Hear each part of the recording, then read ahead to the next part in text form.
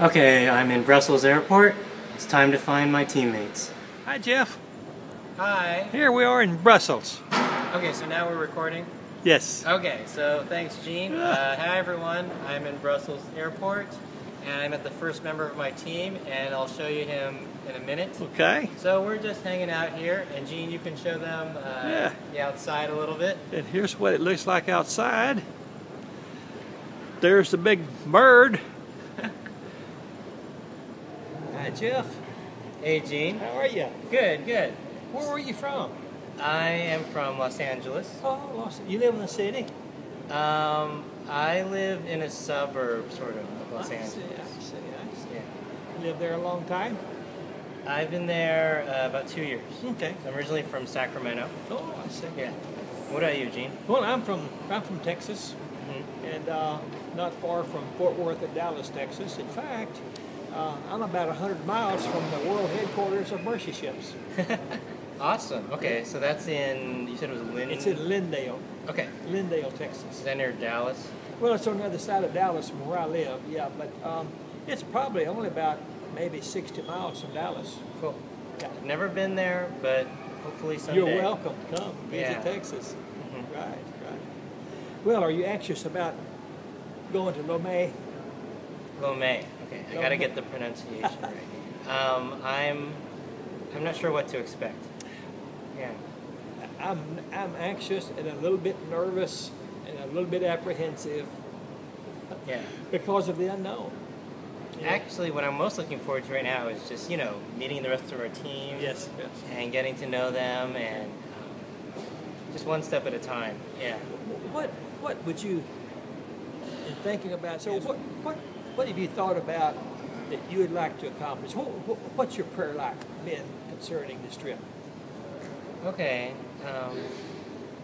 Well, honestly, I'm still learning about Jesus. Okay. And so I definitely hope to learn more about him on this trip. Okay. And also about, the Holy Spirit Okay. and about God. And I want to learn, about the Togolese people Mm-hmm. and how to love them the way Jesus would love them,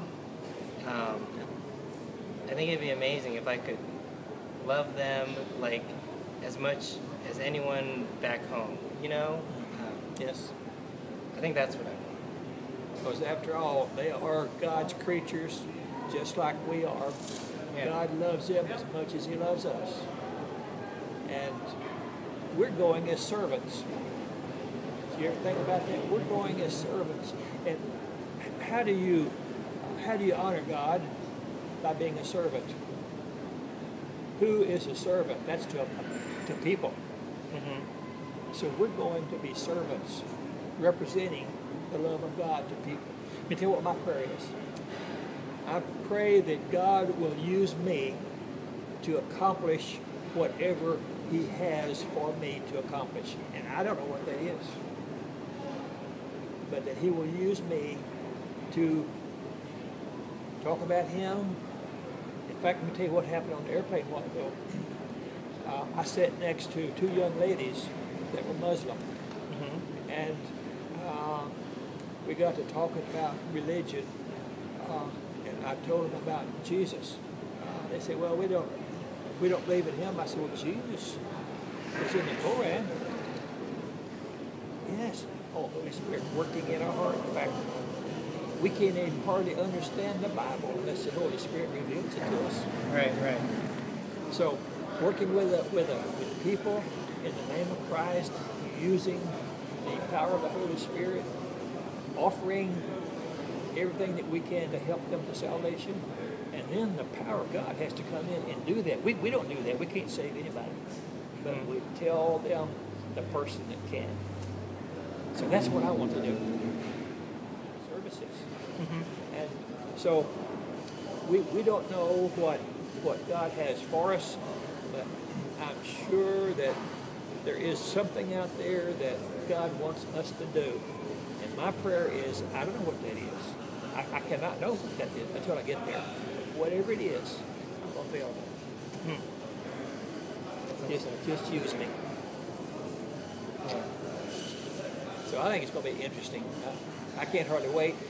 I'm a bit anxious, a little bit nervous because of the unknown.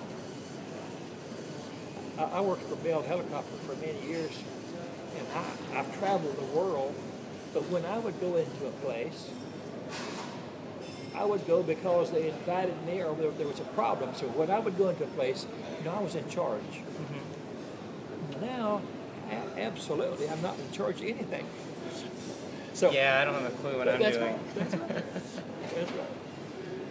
That's fine. I know you've got some extra stuff. Oh, yeah. Good. Well, we've arrived in Togo. Well, I guess we can go. Everybody's got their passports. Okay. Very good. Okay.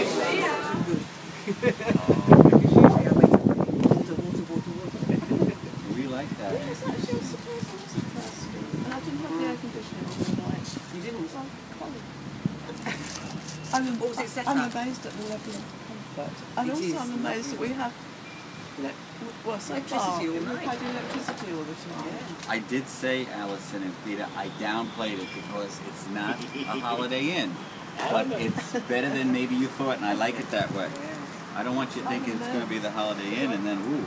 But we all had to go back in the dormitory and... Akbar, good morning, sir. Oh, there it is. Where it is. Here she is. This is our compound here. This is all our compound here. Yeah. So hi, Mary. Hey, your friend. It's only day one too, so lots of time. Yeah. Okay. Cool. That's good. I'll take a picture of you. Hey, here we are. All food here. Maybe you just feel like baking a cake somebody's birthday, or you feel like making French toast some morning and they're not serving it. On a weekend especially. You can come in here and it's open for all the crew to come in and use it. Use it and clean up after you. And they have everything that you would need here. And Eileen and I made cupcakes once for the women's prison. Just to bring down to the prison. We go every other week. We go to a men's and a women's prison here in Togo, and I go to the men's, and it's a great outreach, which is wonderful. They're really hungry, and it's not like prisons where you would know, but it's unbelievable. You know, in the United States, I can't speak for other countries. They virtually. I was a cop for 34 years. Even cops can't bring guns into prisons. They search you here. You just walk right in. They say, oh, Mercy ship. You walk right in, and you're actually in the yard with the prisoners. You're all in one big yard, and there's no guards around. It's really different, but it's very powerful. Physio, we have screening, we have eyes, and we have one other. Can't think of what the other one is right now. And you can see we're in a busy port that we go to. We have to pay to get in. We just don't go. And it's a shame because look at that. Now look at all those ships. There's probably a good 50 because you can't see them all. And why those ships are there is because they believe it's a safe spot to be. And they believe it's a safe spot to be because of these 4 vessels. This is the Togolese Navy, almost in its entirety. Really? And they patrol there, and it's so dangerous on this coast. On location in Lomé, Togo. Thanks, man. So this, when it's open, is the only Starbucks in all of West Africa. Hey, Gene. What are you working on? I'm cleaning this door. How you feeling? It was dirty. Good job. Keep up the good work. Okay. Take everything off, tidy it up, put it together where it's supposed to be. Try and make everything a bit logical, if we can. And that is kind of run by supplies, but we also know what stock is out there as well. Okay. So, yeah. So when medicine comes from the IOC or Holland on the containers, then they get sent to supplies. Good afternoon, crew. Testing of the alarm system will continue. Please disregard until further notice. Once again, Testing of the alarm system will continue. Please disregard until further notice. Thank you. And then, so yeah, they go through supplies, and then we collect them from supplies. Okay. Yeah. But I'm the one that's in charge of ordering the medicines, and then I give those orders to Becky at the IOC, and then she sends the orders to the company, and then make sure the orders are coming. So she kind of, yeah. So we kind of do the orders.